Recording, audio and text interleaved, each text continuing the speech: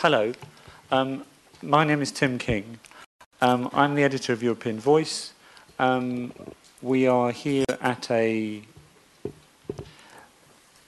always get the title, Comment Visions event, which is jointly organised by European Voice and Euronews with support from Shell. Could you give me and my colleagues an idea, how many of you have been at a Comment Visions event before? And how many haven't? So we've got significantly different influx of people. Good. I was going to say this is different from the usual Comment Visions event, partly because of the format, partly because of the length of time we have, or we did have. But since many of you are unfamiliar with that normal format anyway, it doesn't really seem to matter. Sir David.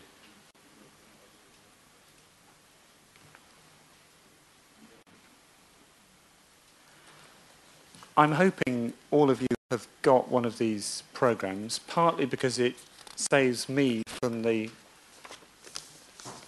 tedious job of explaining who everyone is, least of all me.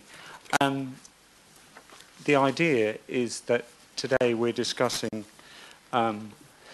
the decarbonisation of transport, whether Europe can do it, wants to do it, will be able to do it, and under what circumstances.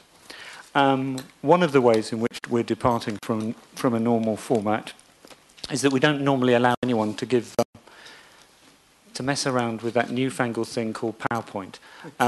But what normally happens at events like these is that, and I can remember being in this building about 4 or 5 years ago and it happening. We were talking about climate change and insurance.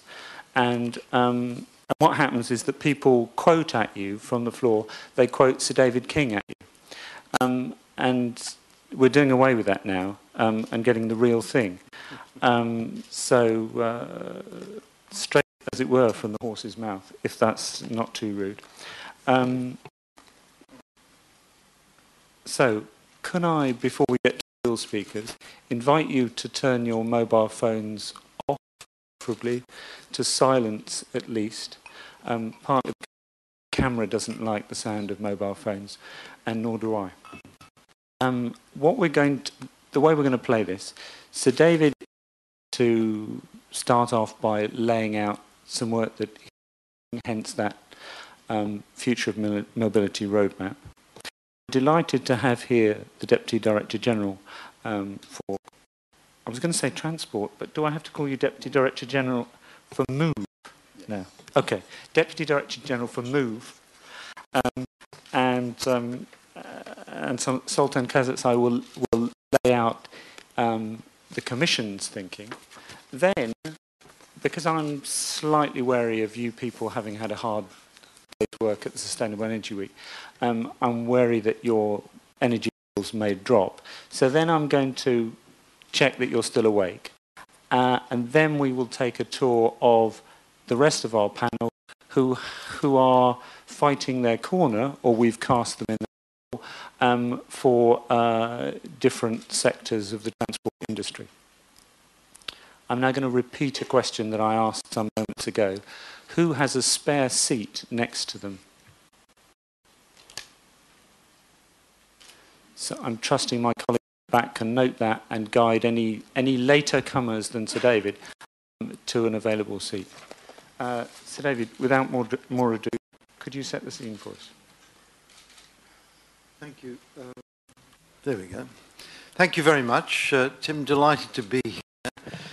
What I'm going to do is just set out the contents and the general direction of this roadmap that we have just published.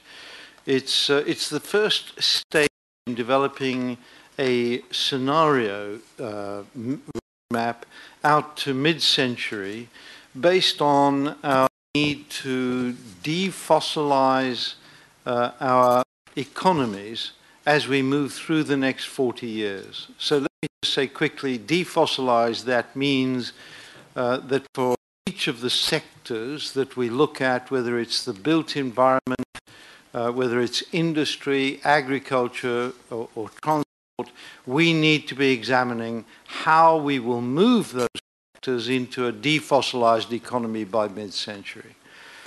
And we're doing this within the Smith School of Enterprise and the Environment at Oxford, so I'm going to very quickly just set the scene on that and hopefully also get... No, I don't control this. Can I have the next picture? No. It seems I can't.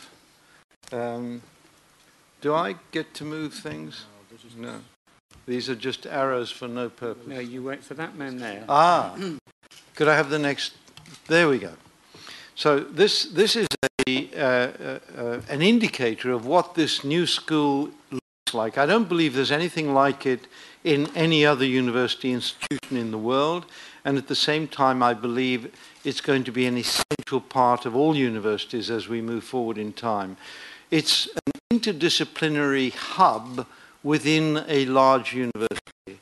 So if you like, it's a playground for people from every discipline, from economics and philosophy across to engineering, chemistry, etc.